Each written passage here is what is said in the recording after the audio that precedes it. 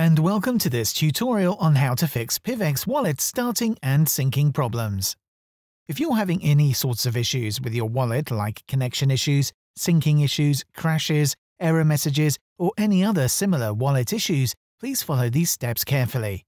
All the steps and links will be left in the description below. Firstly, make sure your Pivx wallet is completely closed. Now you'll need to go to your hard drive icon on the top right. Open your Users folder, then open the folder called Pivx. Then open the grayed out Library folder, then Application Support folder. Now open the Pivx folder.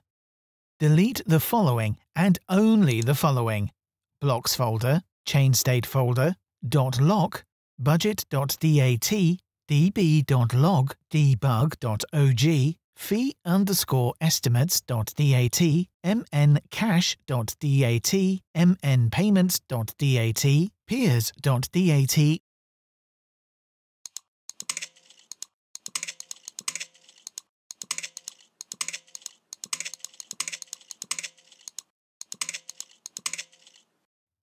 Close the folder and then relaunch the wallet and wait for it to sync.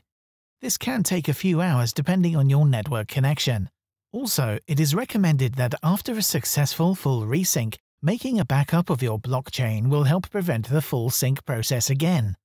The link for this will be left down below on how to back up your Pivx blockchain.